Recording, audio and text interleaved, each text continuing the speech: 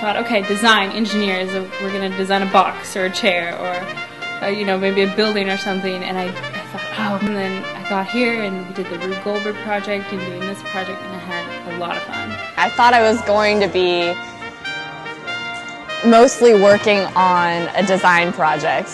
I thought I was going to be making something the whole semester long, and rather it was a lot more focused on planning and organizing and just the more professional aspect of the design process. Your team is constructing exactly what situation needs to be worked on, and the more effectively that you recognize the problem and analyze it, the much easier the steps will be moving down the line from there. So definitely worth spending some time on. I think some of the most important stuff I learned was actually during the lit review phase. How to effectively research,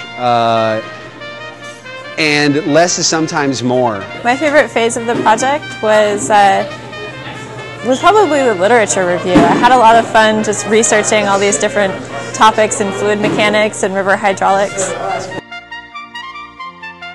The third phase is the alternative design, which was just a wonderful brainstorming free-for-all. And it was brainstorming for like a week or so, and we had to create 6 or 9 alternative designs, and that part was really fun.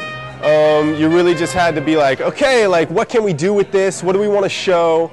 And a lot of considerations, a lot of thoughts came up, and that's always my favorite part of any process. My real favorite phase was brainstorming different design ideas, because you know, during the brainstorming phase you can just come up with anything you want, you know, without regard to you know, being critical of different projects. So it was really fun.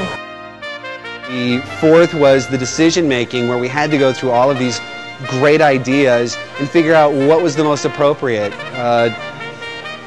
as it related to the criteria that we and our client set for us.